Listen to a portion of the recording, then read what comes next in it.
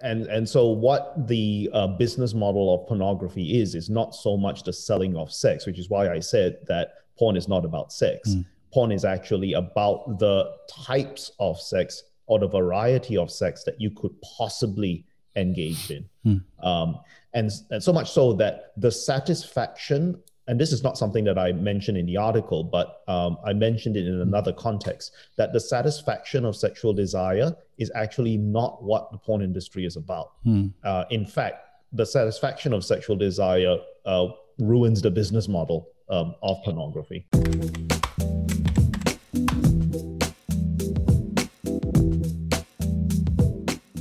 Hello and welcome to The Naked Gospel, where we re-envision what it looks like to follow Jesus and to actually know his gospel, with our bodies, with our relationships, and particularly with our sexuality, because nothing will sober you up faster than a naked man dying on a cross for you. And that's the counter image to pornography and the hookup culture around us, a naked man dying on a cross. Today we are joined by Dr. Matthew John Paul Tan. It's a name that I enjoy saying. He is a friend of the podcast, and I'm excited to have him back on.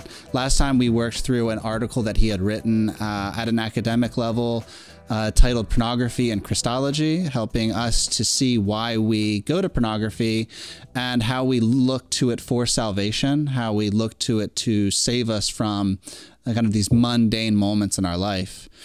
And today we're going to be readdressing that. We're going to be looking at what it looks like to actually be human, because we aren't just attracted to pornography or the apps of hookup culture because we're aroused. We go to them when we're bored, and we go to them for novelty. We go to them for variety. We go to them to celebrate, for our anxiety, for our depression, when we're sad, when we're lonely.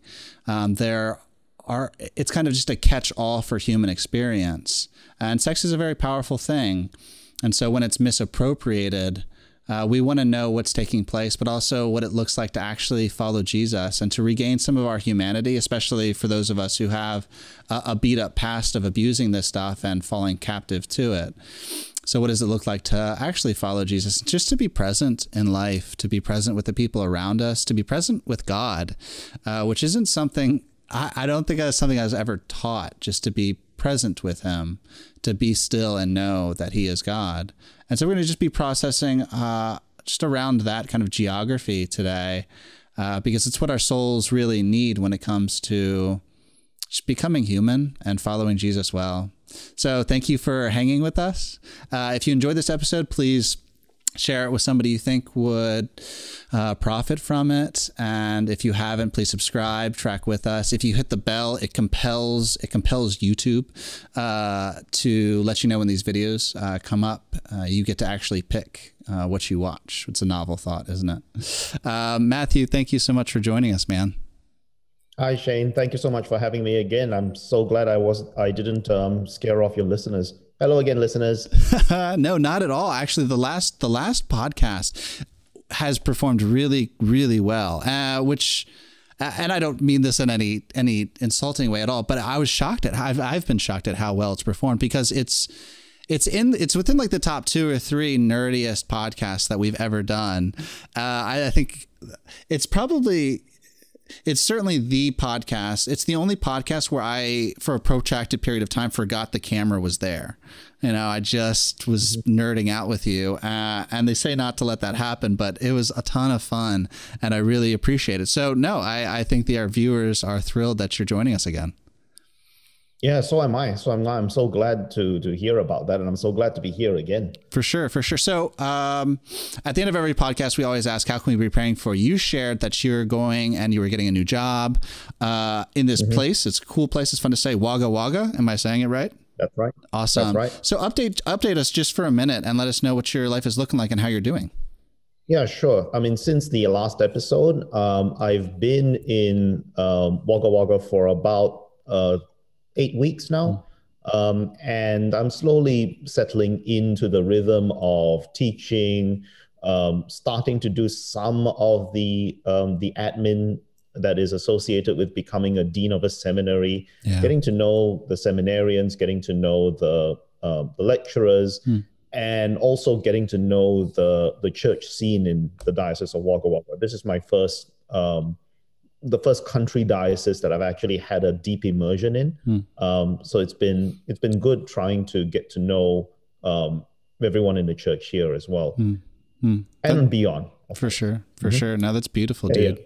That's beautiful. So I want to take a minute and just spend the beginning giving a little bit of a recap for those who haven't viewed the last episode, because this isn't necessarily a part 2.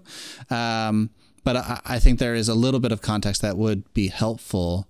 So maybe just starting with just a basic, and we can go through this together, but it maybe starting with, what was the thesis for the article that you wrote? It's more of an essay on pornography and Christology. Yeah, the basic thesis, if I had to reduce it to a one-liner, was that porn was not about sex. I think that was something that we covered in our previous episode. And I also went on to say in that article that not only is porn not about sex, porn is actually about salvation. And we consume porn not simply because, as we were saying in the previous episode, not simply because we desire to satisfy our sexual appetites, but also because of the fact that we are seeking some kind of redemption of a moment that we want to get out of. And I basically laid out a metaphysical argument, which then led to a theological argument. And that essentially sums up what pornography and Christology was about. And ending the article, I contrasted the sort of messianism or the salvation that is promised by pornography with the Christology and the redemption that is promised by Jesus Christ, and contrasted the two. Can you talk to us for a minute about, and that's helpful, and that's really important, to be saved from the moment. I've noticed that since that episode, obviously it was turning in my head and realizing that, well, just for context, audience, we use this phrase called metaphysics. And we were talking about how in the last episode, the metaphysics is the kind of the final answer to your final why. If you ask why, enough times, you'll get to a person. Metaphysics, it's really kind of the general truth or the absolute truth about the universe or about reality or whatever it might be. And just to bring this down to earth a little bit more, every kid is a metaphysicist in a sense, because children are always asking why, and they ask why ad nauseum, and they're really just trying to establish what is reality and what's going on, trying to figure out the big stories of life and what things are made of. So that's metaphysics. We all do it all the time. Just because it's a big word doesn't mean it's not something we all partake. It isn't something we all partake in. So Matthew, when it comes to the metaphysics there, because you were giving us an orientation of actuality to possibility and possibility to actuality. Can you flesh that out some? Because I think that'll probably be important moving forward. Yeah, sure thing. The simple version would be that prior to the arrival of modernity, there was an idea that actual things always were more important than possible things. What is always is far more important, far more potent than what actually might be. But as we enter into the modern age, and by modern age, I'm talking here about the late 1200s, you get a reversal of this priority, so much so that we now, like, as our default, think that what might be becomes far more important than what actually is. So we can look at what actually is in front of us and actually say, well, yes, and actually say, this could be something more. And that becomes our default setting, right? We look at the world as what it might be, as opposed to what it actually is, thinking that what might be better than what it actually is. And just to clarify, as the wheels have been turning for me, it seems like this is the metaphysic of consumerism. Absolutely. Okay. Right. You have an ad coming up before you and says, think of what your life might be if only you had this product. That's really good.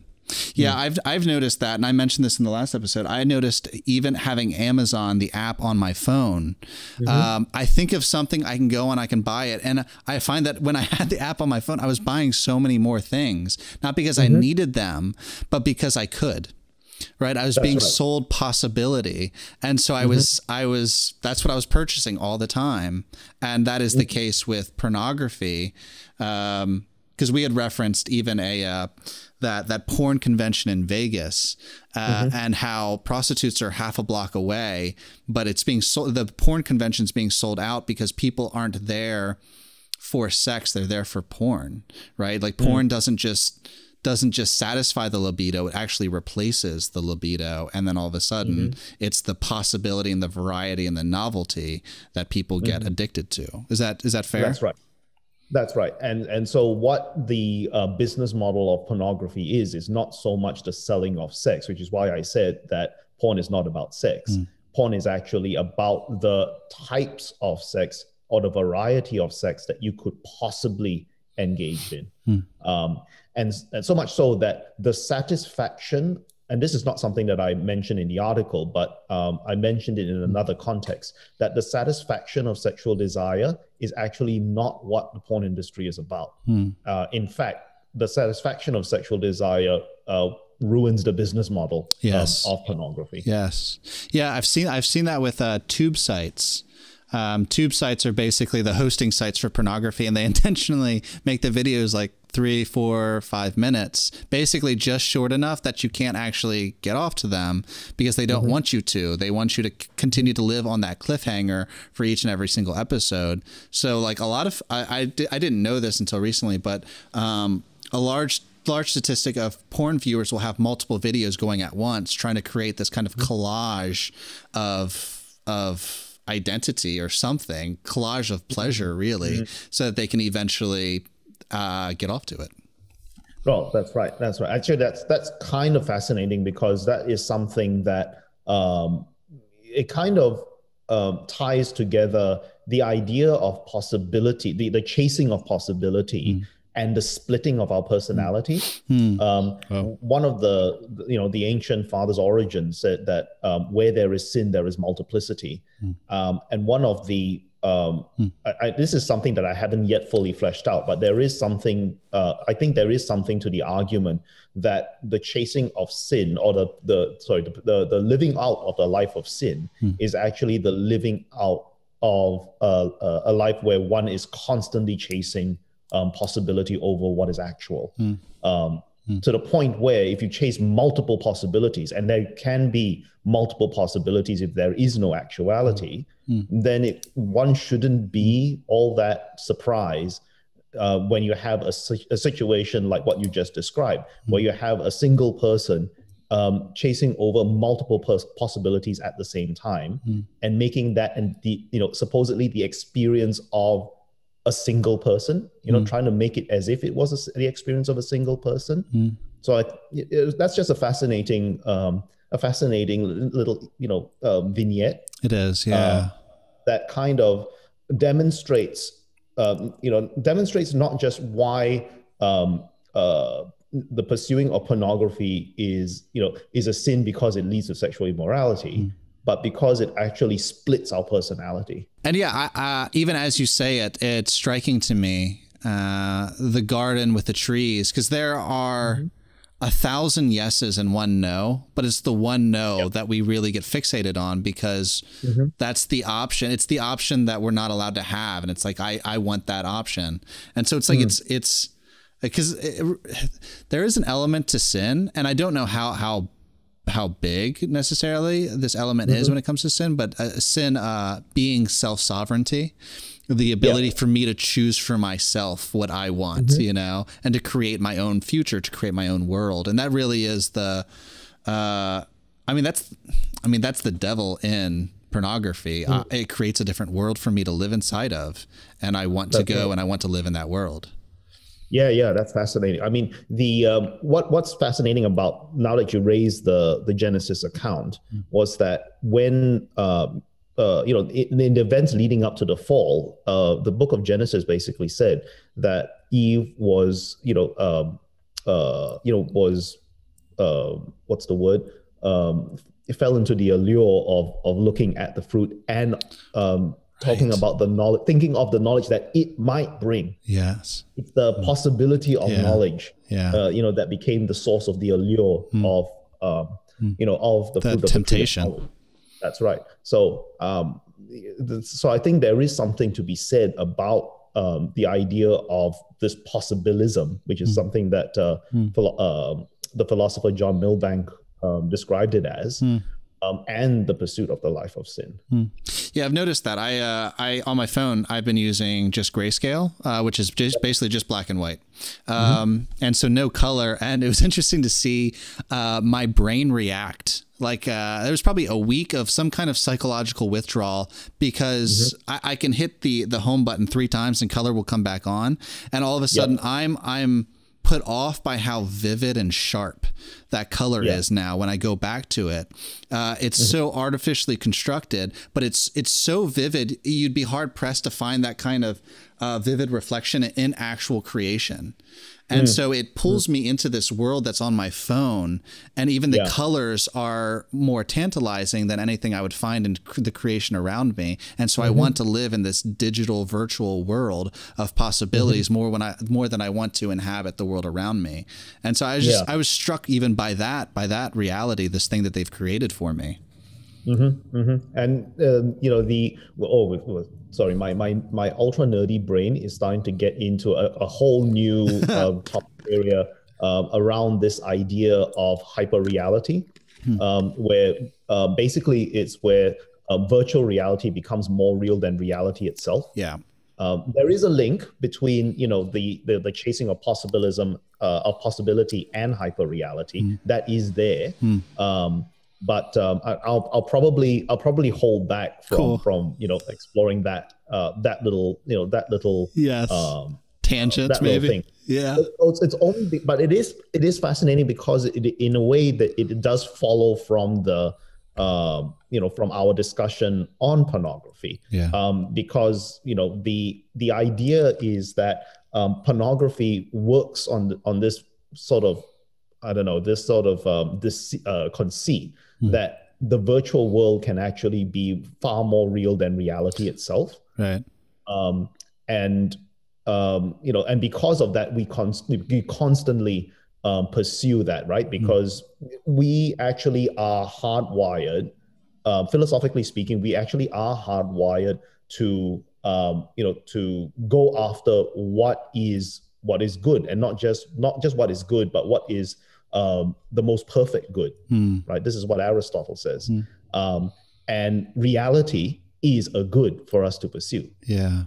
And if we are led to believe that virtual reality is far more real than actual reality, then it is no wonder that we'll become addicted to virtual reality and the virtual world presented by all sorts of other platforms, not just the pornographic ones. I think that's a big deal. I mean, I recall even this video of a guy having sex with a woman, but he had a VR set over his eyes. So he's changing like the women he's sleeping with on this thing while he's having sex with an actual woman. And it's just a grisly representation of dehumanization. And it's a grisly representation that has become sanitized by this label that we now use called augmented reality. Doesn't that sound so fancy? It's what it is an actual distortion of reality, but it's being presented as a more real version of reality. It's augmented. Or just as supplementary, as though they complement one another. I like all of that. Hello, Shane here. I wanted to take a moment and let you guys know about a new resource that we created for you. It's a kind of a sexual integrity assessment, and I really have found great benefit from it. I very much dislike the kinds of assessments that make you ask and answer 200 questions. It makes me doubt myself and I get all sorts of confused. And this assessment only has something like 20 questions versus the 200. It's entirely confidential, and the benefit to an assessment like this is that we can't fight a nameless, formless ghost, and it gives name and form to the unwanted sexual behavior in our life so that we can start to know healing and start to know real redemption in our lives. And of course, it doesn't just leave you there, it creates a load of options afterwards for you to move forward, to know how to continue on your path of healing. So I recommend it for those reasons. And of course, options are given afterwards for what it looks like to move forward and to continue to find healing and to know wholeness. So look for those. It's a huge resource, huge benefit. And the resource is two-pronged. If you're struggling, then this resource exists for you. And for those who have already gotten some ways down on the journey of healing, there's a way to actually give back and to be present to those who are struggling, to take the gift of redemption in your own life and start to give it to other people. The link will be down below. It will be right under the description. I'll make it the first link in the show notes. So do check that out, and let's go ahead and get back to the interview. My mind, I probably like yours, is splintering all over the place. And it is important to note that we, even as we use the phrase pornography, we are probably referring it to more as a kind of porn culture, and porn is paradigmatic in these conversations of consumerism as a whole. Hence the Amazon, even Amazon using this kind of metaphysic of selling us possibility and variety. So that's shorthand for a lot. And so I wanna imagine with you, Matthew. Like we can all, we don't have to exercise any imagination to know what it looks like to live from possibility to actual. I'm engaged, and it's been interesting to see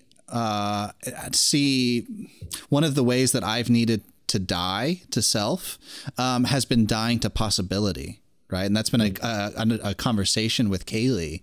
And it's not something I expected, that I didn't know that I had fostered or been indoctrinated with possibility, that, anytime I would see a pretty woman or somebody at the gym, all of a sudden these possibilities would go off in my head. And in a split second, you can create this entire narrative, this entire narrative of possibility.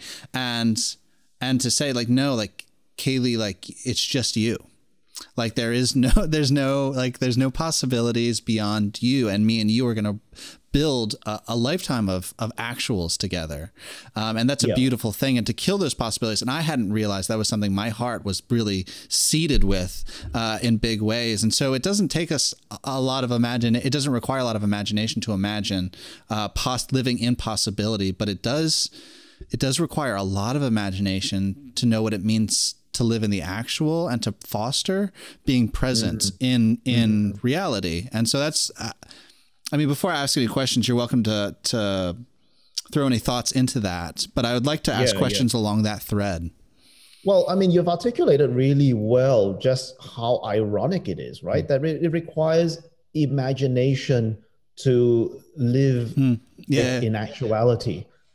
And again, it just shows how, it's not so much how hardwired we are, but certainly how conditioned we have become to favor the possible over the actual. Yeah. And the most common way that kind of happens is when men relate to women, and the first thing they think of is is this person a possible girlfriend, boyfriend, spouse, whatever. Yeah. Right. And you kind of project ahead from the actual encounter and kind of superimpose that projection onto the person. So much so that it kind of skews the actual interactions with that person. And somehow to kind of not let the projection kind of get away from you, right? Yeah. And try to interact with that person as he or she is. Yeah. Requires a heck of a lot of training that for many, many years we have not been given. Yeah. So I think it was really good that you mentioned that. I appreciate it. Yeah. Even the recent conversation with Hope Johnson. That's right. I was just thinking of that episode. Yeah. When you were talking about that. Very helpful, because there are a lot of contributing factors to this. And the one that Hope and I picked up on was that a full human being is somebody who's in a relationship, somebody who has a spouse or a counterpart. But then it leaves a lot of questions about, Jesus and his singleness, or Paul and his singleness, and what it looks like to be a fully formed human being, and to partner with God so that Christ can be fully formed inside of you. And you're just a single individual, and what that looks like. Of course, it's always done in the communion of community. But I, you don't have to. I'm very hesitant to say you need to be married, and I think that's been the narrative that a lot of us have gotten. You're not where's your other half, right? And that's language that we use. You're not a fully formed human being until you're married. So. Yes. I think that's another contributor. Anyways, it's always very, very easy to digress with you, which is a compliment. If I may make a small digression, sure. Listeners, do listen to that episode with Hope Johnson. Hope is great, and that episode was great. Do listen to it. Hear, hear. Now back to our show. Thank you for that commercial break, Matthew. Okay, so do you even have any cursory thoughts about living from actual to possible? No, I do actually. And this kind of came up in the context of another conversation I had. So I had, by way of context, I had another conversation with a friend of mine, Justine Toh, who does some podcasting for the Center for Public Christianity over here in Australia. So cool. in that conversation, I made the point that one of the the challenges that we face in a culture that has been dominated by pornography is not only the fact that we now have to how should we say, invest ourselves in human relations that are bounded by bodies, right? That's the first thing, the first step of the thing. That kind of part of the I'm struggling to find the words to put it. Part of the combating, let's just say, right? Part of the combating of the dominance of the logic of pornography is anchored in, and that word anchored, I think, is a really important one, is anchored in a mode of relating to human persons that are embodied, that are bounded by bodies. Because pornography is, far from being an embodied pursuit, is a disembodied pursuit. You are, kind of investing your body to the chasing of a virtual body. And when that becomes your default setting, it becomes really hard to actually relate to another person that is bounded in time and space, and actually has a body that does not, meet with the kinds of projections that one has in virtual reality. That's the first thing. That's good. And the second aspect of the combating of the logic of pornography, especially when it comes to relationships that lead towards marriage, is the fact that you're not just investing in human bodies, but that you're investing in one body, right? So that you and your spouse form one flesh, one single body, and that too. And I think that kind of ties in with my earlier point about multiplicity, right? You're not simply chasing virtual bodies, but you're chasing many virtual bodies. And in marriage, you're being conditioned now or training yourself to learn to invest yourself in one single body. Yeah. That, it's a hard task. It's a hard ask. Yes. When you when you're living in a culture that is saturated by pornography as the chasing of possibility.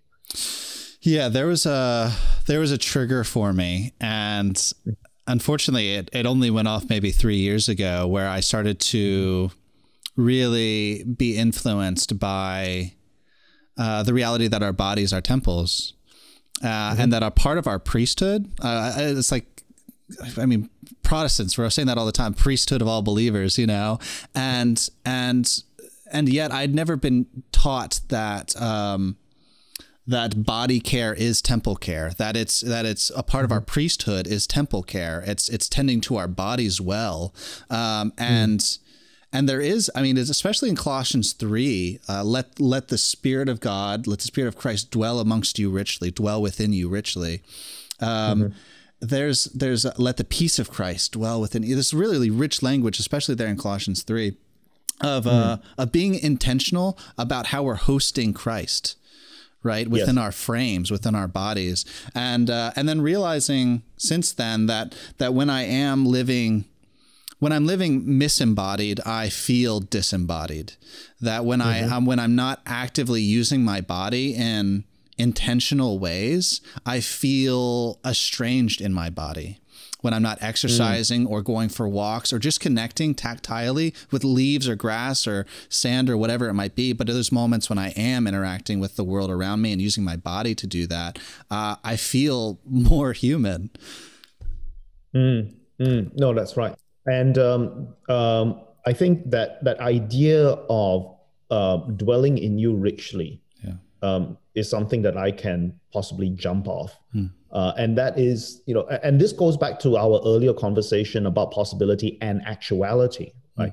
Part of the reason why, why the medievals favored actuality over possibility was that actuality was the actual jump off point from which reality could be more richly engaged. Yes. The idea of possibilism is, works off the idea that I can only live my life more richly, or I can only engage reality more richly if I leave reality. When in actual fact, to us, it sounds, pardon my Australianisms, but it sounds bloody obvious when you say that the only way to engage reality more richly is to engage it as it is, as it is in actuality. Yeah.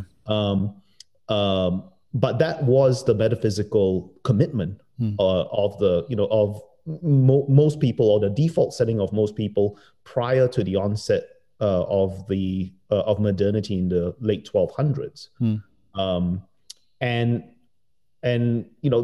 That is another challenge, right? It's another dimension of our challenge. It's not simply to invest in the one body as if what we are doing is cutting off a richer living of life, but to actually retrain ourselves to actually say, no, in my investment in this one body of my spouse, or this actual body of my friends, in the embodied existence of my friends, therein lies the fullness of reality, the richness of reality, which far exceeds any possibility that I might imagine.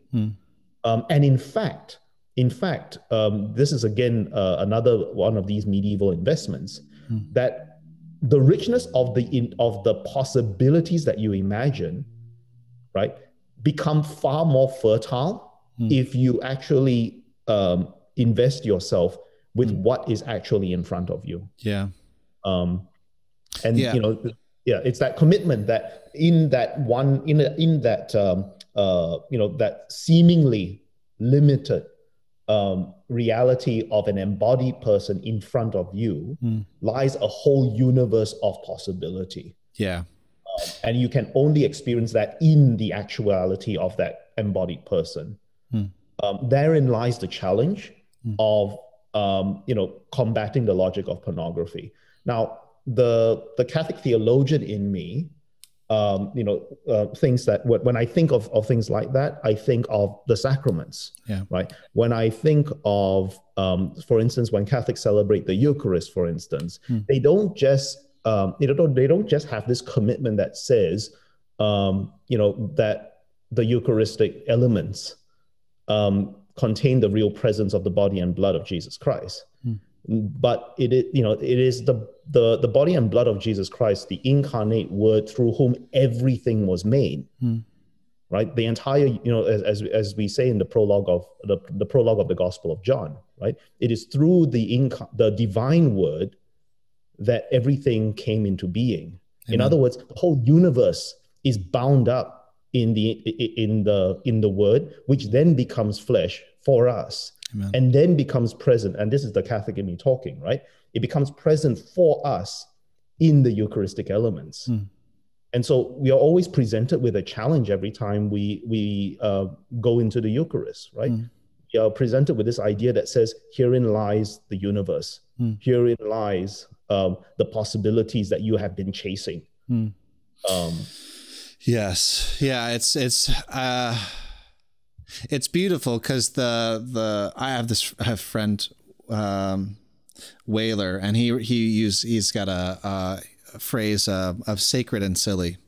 And it's going to be true in this context of the sacred and the mundane. And oftentimes the sacred is known in the mundane. Usually it's habit and discipline that ends up reshaping virtue inside of us. Just like these very mundane things that create very extraordinary results, because even as you're talking, I'm thinking of Kaylee and I are remodeling this house because it's the house we're going to be moving into. And the kitchen in particular has been very difficult. And there are plenty of times where I want to do other things in digital realities, even like quote unquote good things, maybe respond to emails or do work or whatever it might be. But there really wouldn't be much fruit from them other than distracting me from the work that I have, namely working on this kitchen. And if we actually work on this kitchen and get it done, then there will be over its lifetime hundreds of people that will host. Like it'll see hundreds of people and thousands of meals. And I mean, how do you even start to measure the laughter and the tears and the conversations that'll be had within this one room? And so just engaging this actual thing has this host of possibility and this rich variety and multiplicity of realities that will ensue from it. But the foil for it is me wanting to spend time reading whatever the heck on my computer, or just hiding away because I'm planning for a wedding and I'm trying to remodel a house and I'm trying to get to know this woman and I have work, like all sorts of things. So I like everything you're saying because it has immediate application to how we exist and how we have life. Yeah. And you made a very important reference to the word habit there. It will require training. It's to learn to recognize the full or a rich unfolding of possibility in whatever is actual and whatever is in front of you. I just pulled up a quote from the poet William Butler Yeats that says, "The world is full of magic things, patiently waiting for our senses to grow sharper." Amen. And that's what habits do, right? Habits are the constant investment in what is in front of us so that our senses may grow sharper. And therein lies therein lies the irony of a culture that is, saturated with the chasing of the possible, in that the possible, we tend to think that the possible is a far richer existence than what is actually in front of us. Right. But in actual fact, what is happening in the process of chasing that possibility is that our senses grow duller, right? So that whatever possibilities we face then become repetitions of the possibilities that we were chasing before. So much so that when we let's say in a consumer culture, right, where we chase the next new big thing, we find out that the next new big thing was kind of like just a variation of what came before. in a different packaging. Yeah. Right? This applies to consumerism. It can apply to pornography as well. It can even apply to the way we look at human relationships. When we start, with our dulled senses, dulled by the constant chasing of possibility, we then start to treat actual persons kind of like how we treat consumer products, where we treat them as kind of like people that fit into types. For instance, we catalog people, right? That people fit into types and basically say, you're just a variation of this type that came before. Whereas learning to relate to actual persons, actual embodied persons, requires, as you say, like discipline. It requires certain habits of relating, but in the process of developing those habits, right? Another word to use talk about these habits is virtue, right? Which are habits of desire and habits of love. As we learn to develop these habits of love, our senses develop. Our capacity to actually recognize what is in this actuality, what might unfold from this actuality, deepens and grows richer. Yeah, I've heard parents talk about that, about being able to see their hearts, kind of the like a diamond turning, and all of a sudden seeing new facets. They're able to see their heart grow bigger in real time when they have kids. It's like they love this one kid with all their heart, and it's like, how can we love more? And then all of a sudden they have another kid, and all of a sudden they all of a sudden just see their heart expand, right? And so they are actually creating something, and of course a world of possibility, a world of lifetime is enveloped in that little bundle, but nonetheless they see their senses be keenly transformed, as you say, in those very. It's a simple action, a really beautiful action, but simple nonetheless. Right. So I like that. I'm having a hard time, I think, in my head, establishing a kind of baseline about what does it mean to be human? In a sense, it's like, okay, like is being present the goal? Is the list of virtues as maybe like Galatians are these are the fruits of the Spirit, like what is the goal? Because right now we're talking about what learning to be embodied will give you, basically to what end, and it's both kind of almost causal and teleological. It's before as a motivator and a hope, so like what are you able to, is that making sense? Yeah, it is making sense. I guess they're kind of like two one-liners that I think I presented to you prior in our discussion prior to the podcast. There's this one-liner by Simone Weil, the French 20th century French philosopher, who once said that attention is the greatest form of charity. Yeah. We are made in the image of God. We are hardwired towards love and towards charity.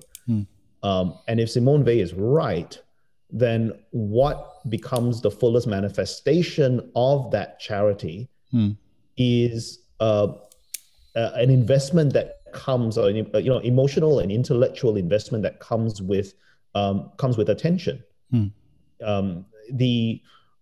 The logic of pornography is one whereby one's attention is never resting on anything at any one time, at any moment for a long time, right? For any substantial amount of time. Whereas attention does require that constant investment. Yeah. And you can't have that constant investment until you have developed the habits or the virtues to give you that investment, because it's a giving of yourself. Right? The attention is a form of charity because it requires for you to give of yourself, give of your time, give of your energies, give of your mind to any one particular thing. And you can't give of yourself to a possibility. I mean, people do. It's not to say that people don't do it. They do it. But when they do it, they don't actually grow in charity, right? And in fact, their hearts, instead of growing as a result of that investment in possibility actually causes the heart to shrivel, right? Which is kind of, in a way, it's not surprising, right? That that the consumption of pornography is also sometimes synonymous with the development of incredibly selfish slash misogynistic slash misanthropic attitudes, right? Because we have allowed our hearts to kind of like shrivel in the process of chasing after these possibilities. Now, it's not just in pornography; it happens in other things as well, right? In our culture, where possibility is the default setting. Yeah. So that was one. I hope that makes sense. But that was one idea that came into my head. What does it mean to be human? To be human is to grow in charity. Yes. If we are made in the image of God, and to grow in charity requires attention. Yes. Yes. And so then and so then pursuing things that foster attention-giving abilities, that's significant. And because, I mean, pornography, it literally fragments your brain. It jacks up neural networks. It subverts your prefrontal cortex, which then causes it to like atrophy. It's like shrivels up. It's our decision. It's like, which is literally your decision-making hardware, Right. And of course, right.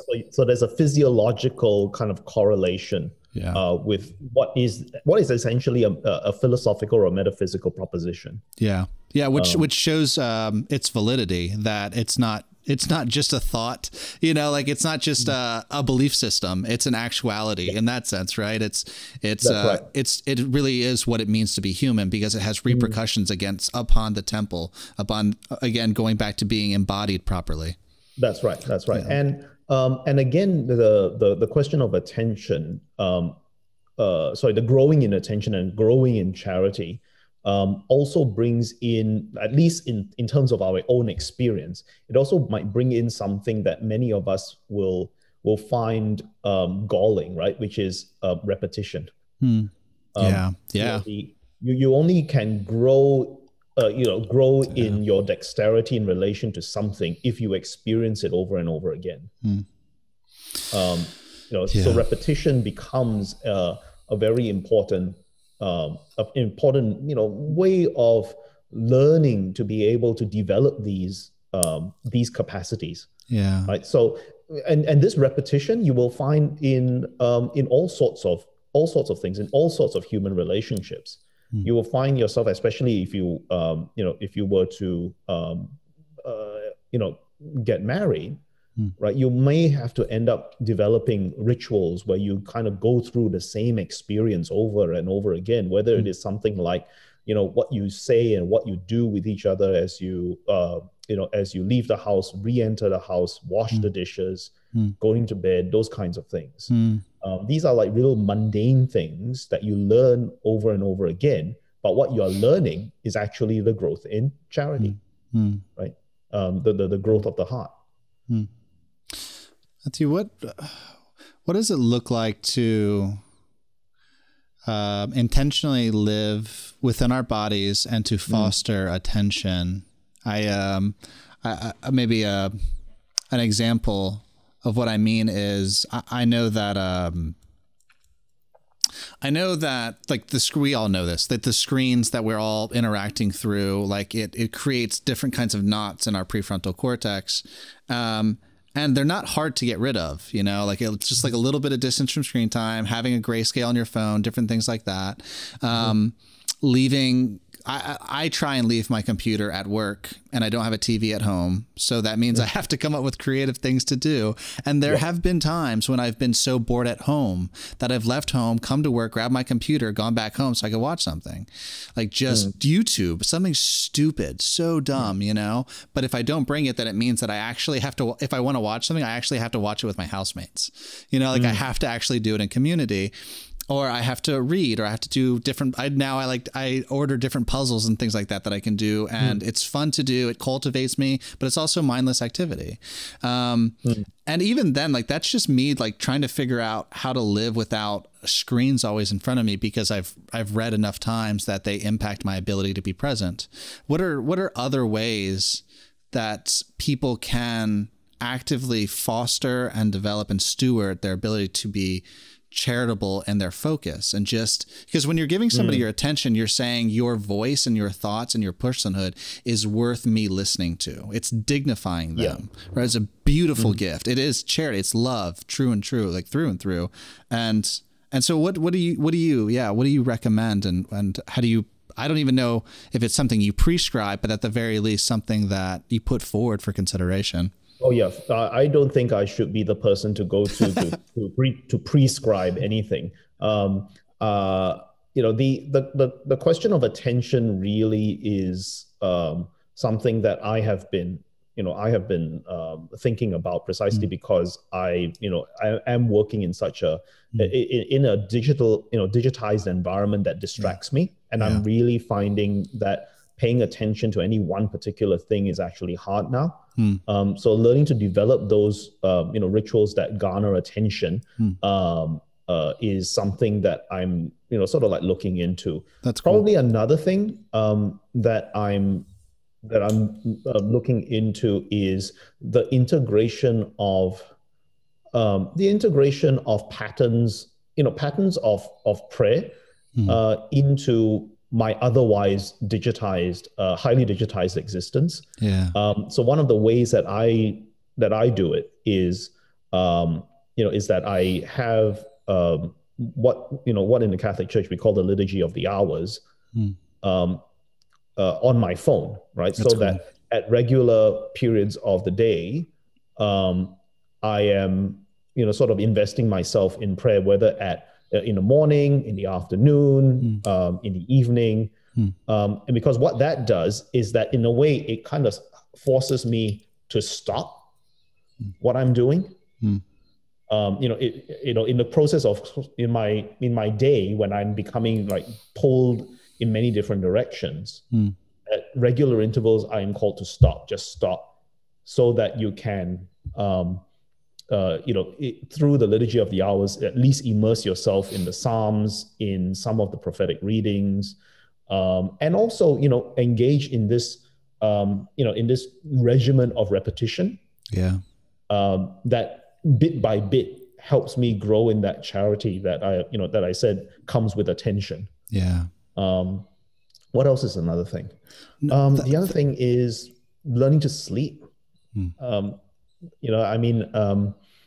of the offshoots of living in the culture that we live in, that is so highly, digitized, is that we are struggling to sleep. And that is also something that,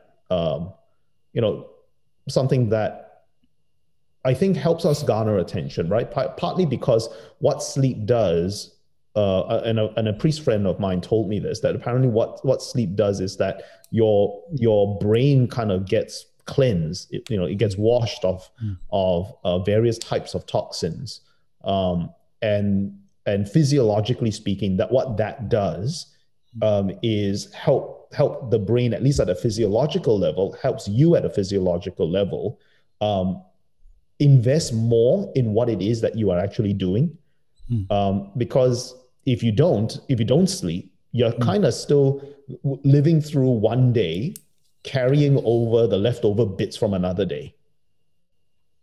Right? And again, being able to sleep requires ritual. And I think if I had to boil everything down to like one word, it's that word ritual. Yeah. Right. Whether it is rituals of prayer, rituals of exercise, rituals of sleep, and even rituals of food. Yeah.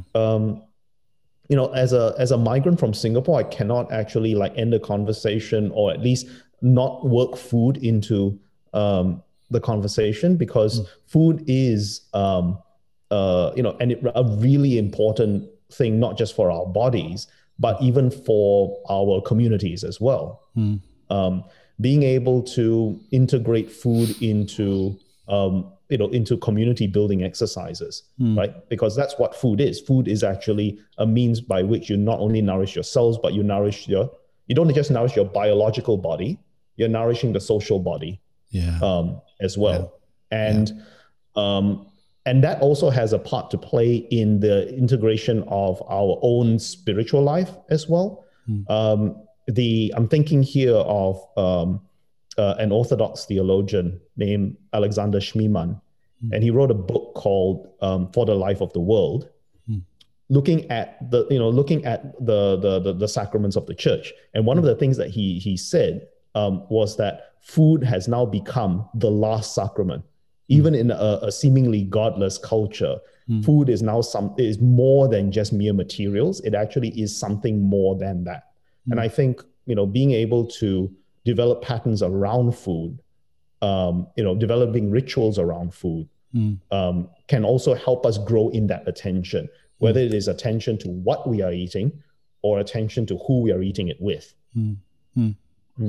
I love all of that. I think what's particularly striking about that is some of those practices require us to be present to other people, and some of those practices require us to be present to ourselves, which is something that is worth saying, because a big part of my motivation to seek out stimulation, virtual stimulation, whether it be pornography or YouTube, is self-avoidance. I will avoid, and I don't know what I'm running from most of the time, but I'm, for whatever reason, too scared to stop and ask. I'm too scared to stop and ask myself, hey, like, how are you? Did that hurt you? Why are you arguing with that person in your head, And to actually do the work to see whoever I'm arguing with in my head, to do the work to dignify them, give thanksgiving and praise for their life, and to let Jesus wash me in redemption. I don't want to do that work, and so I run from it, and I use stimulation to run from it. So that's what I like. And that I would encourage anyone listening. Praying the Hours is awesome, and you can do it with people around you. It's very easy. It's not long. I would highly recommend it. Pray As You Go is an app that allows you to do that. It's a Catholic app, and I love it. I use it all the time. So whether you're Protestant or Catholic. Anyways, I don't know if I cut you off there, but I wanted to share that. No, I mean, you saying that is making me just think of like another one of these one-liners that I shared with you. So it's coming from a different angle.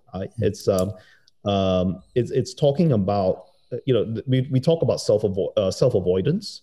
But one of the other things that we lose sight of in the course of our self-avoidance is avoiding thinking about what we are becoming in the course of our pursuits of our distractions. That's good.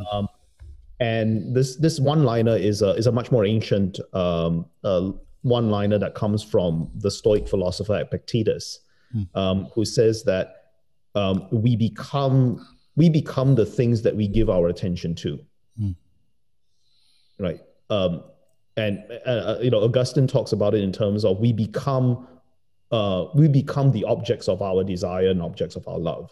For sure. Whatever we chase, we end up becoming like them. And I think the scriptures also talk about how if we worship idols, we end up becoming like our idols. Yes. Yes. And I think that is actually something something that can actually give us pause. It's not, so one of the ways that we can kind of like stop and take stock is to actually ask ourselves not just what we are doing, but realizing that what we are doing makes us become certain people, right? So we can ask ourselves, what am I becoming? That's good. In the course of my, chasing distraction after distraction. We didn't mention it this time. We should have in the recap, but we talked at length in our other episode about how culture has spiritual formation powers. That culture traffics in images, and those images, they calibrate our desires, they calibrate our longings, the things that we thirst for and long for, the things that we know we can turn to in pain, like pornography. These things are calibrating they're calibrating what we turn to save us, right? And that is a part of your argument in the paper. That's right. The significance of culture having spiritual formation power, and not least because we become like the thing we're viewing, pursuing, longing for, whatever it might be. It conditions us. Yeah, and if we are chasing after fragments of things or things that are not real, as we do, whether in consumer culture or in pornography, we end up becoming fragmented and not real. Yeah, right? We end up mimicking the various virtual realities that we are consuming. Yes, pornography is becoming the number one sex ed. Yeah. Right. Like children are mimicking those things. They're mimicking them on school buses, and adults are bringing them into their beds because we can't get off without watching porn. But we say that it spruces things up. It spices things up. Yeah. And, we have all sorts of justifications for it. And the thing is that it's, and adults are actually bringing pornography to places other than their beds. They're taking them to our fashion houses. They're taking them to our clinics to get where we get plastic surgery. They're taking them to our tattoo parlors. They're taking them to our jewelers, our even our toy stores, right? Yeah. So so the thing is that it's not just becoming something that we do in private. But that's because sex is not something that we do in private anyway. In a way, it is. Well, to not put too fine a point on it, it is a public act. So we should not be surprised that it then starts spilling over to places outside of what we might consider private. And there was a point that I was going to make, but it has escaped me for now. It was so good. Where'd it go? Yeah, where was it? It was basically something to the effect that that the converse is also true, and that is that if we become like the idols we chase, we also, by at least the Christian has the hope in actually saying that we have the chance to in the seminary we talk about conforming, right, or configuring ourselves to what we should be pursuing, which is Jesus Christ. We have Christians are given, well, not just Christians, but everyone is given the chance to configure themselves to the person of Jesus Christ, who invested himself in in his creatures, not as they could have been, but as they are now, right? And says, I want to give myself to you as you are now. And I think there is actually something, there's something to that I think we can develop. I don't have right now. I'm struggling to actually come up with ways in which we can configure ourselves to the person of Jesus Christ concretely, other than to say that that the rituals that we talked about earlier, such as the rituals of prayer, open us up, give us a forum to for that configuration to take place. And I cannot help but work in another Augustine quote. In one of his homilies, Augustine talks about the reception of the Eucharistic elements, and he uses this line: become what you receive and receive who you are. And in a way, the life of prayer, particularly the life, as a Catholic, I would say that the life of sacramental prayer, sacramental worship, is giving us a forum to enable us to actually become like what we should be pursuing, which is Jesus Christ. How you do that, in real life might have to be the subject of another episode, but I think there is something there that we can develop. Yeah, there's a great neglect especially in the Protestant church, is the power of aesthetics. And that's exactly what Augustine is utilizing. He's using the aesthetic power of the Eucharist to communicate the transformation of it. I don't know if I've shared this on here or not, but when I was in counseling years and years ago, one of the things that really helped me with my desire, my longing, especially when it came around pornography and lust, was I was seeing a therapist who's an Anglican priest, and he would have me look at the very end of the session, he would have us end with looking at this naked, beat up Jesus on a cross, just like this little handheld Jesus on a cross. And he looks awful. And sometimes he would start, sometimes I would start, but we would both do it. We'd always do it. He'd just stare at it for a while, just stare at it. And eventually you'd say, Jesus, make me the man you died to redeem. Right. And that's how we would close every single counseling session. And we did that for months on end. Right. And eventually that engraved itself on my heart. Like, it's an experience I'll never be able to get away from. And it's a very touching experience to me. But I think it probably exemplifies exactly what you're talking about. Yeah. No, that's a beautiful line. Make me the man that you died to redeem. Yeah. That's great. Yeah. That's great. It does. It sits strong. Yeah. Okay. We, as per usual, we have crushed time, Matthew. Thank you just for hanging with us, and thank you for exploring. I think this kind of earnest exploration, which is, it feels like a good way to describe what we do. I think it's very profitable and very good. It's a way of thinking and theologizing and feeling in public. And I think that's what a lot of millennials, especially, just longing for those very real and candid conversations. So thank you for your willingness to have them with us. No, thank you for giving me the opportunity. This has been wonderful. Yeah, I always like it. Let's see. Okay, so the two questions. One, how can people be tracking with you? And then two, how can we be praying for you? Sure. How can you track me? You can probably find me best on my blog, which is awkwardasiantheologian.com. You can also find me on Twitter, at Asian Theologian. You can also find me on Instagram at Awkward Asian Theologian. To go to your second question about what you can pray for me for, if I had to boil it down to the one thing, it would be that and this is me preaching to myself, as I was talking to you earlier.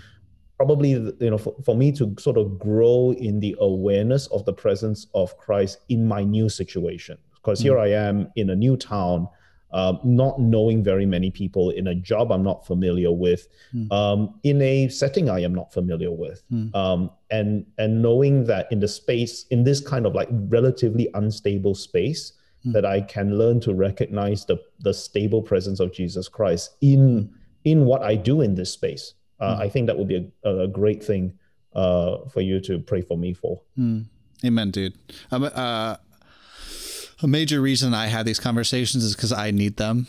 So yes, we will absolutely be praying with you. It was neat. I came across a friend the other day, and he was remarking, because he had just finished reading one of your articles on Awkward Asian Theologian, and how there's a Proven Men group, a sexual integrity group, and somebody in the sexual integrity was quoting you from an article that he had read. And so you're making the rounds, man, and people are really enjoying your work. And that's so great. That's really, really glad. I'm really glad to hear that. Thank you so much for that.